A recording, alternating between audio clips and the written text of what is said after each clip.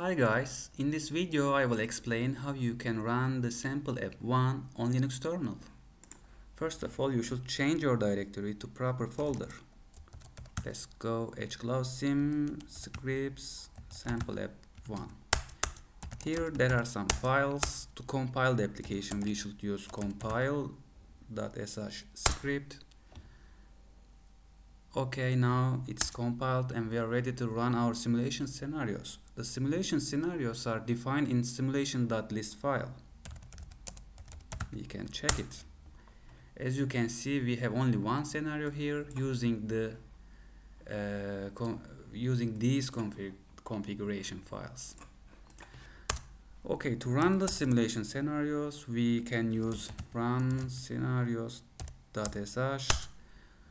However, if you don't provide any argument to this script, you got a warning, so you should provide the number of parallel processes and the number of iterations.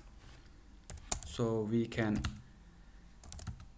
run two parallel processes, and run two iterations.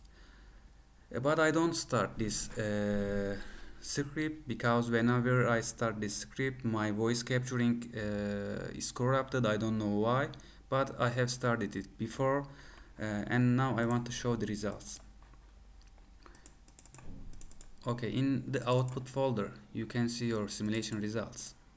Open default config folder. Here two compressed files can be found. After the simulations end, the results are compressed and saved here.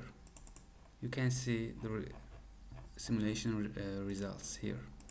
You can also read the log files eta1.log and eta2.log to follow the progress of your simulation.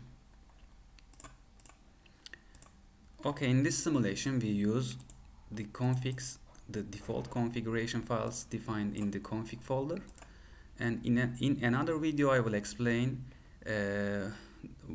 these folders in detail.